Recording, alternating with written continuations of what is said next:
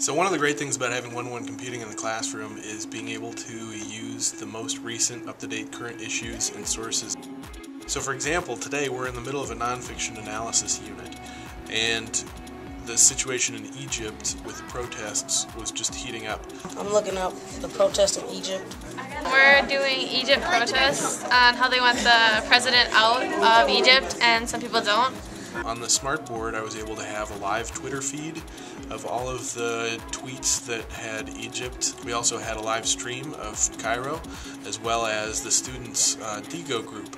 As they were watching the tweets come in, as they were watching the protests happen in real time in Egypt, they were also able to post their own comments to our DIGO group and see those things come up on the smartboard. And so there was a real collaborative, sort of real up-to-date feel to the situation.